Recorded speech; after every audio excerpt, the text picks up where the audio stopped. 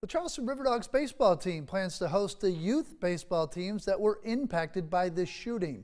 The children will have access to Joe Riley Park, the Joe, next Tuesday afternoon. News 2's Riley Benson heard from officials following this announcement.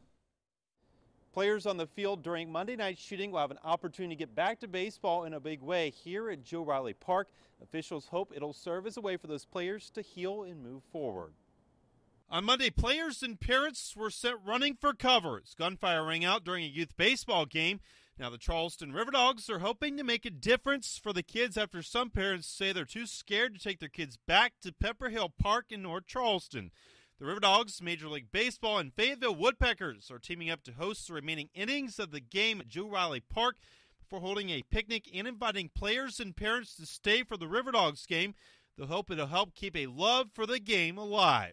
Baseball, it's a game, but it's also an escape from the reality, and that's what we want to do when we open our gates, is provide a escape from the things going on in the real world. And hopefully that we can do that for these kids when they're out here this next week. Not everybody gets to make it to this level, and so for kids to come on this field that's probably, 8 or 10 times the size of what they play on, it's a unique experience for them, and for some it's probably the only time they may ever get to step on a professional field. The players and their families, they'll then get to hang out and watch the RiverDogs game right after that. For now, reporting in downtown Charleston, Riley Benson, Count on 2.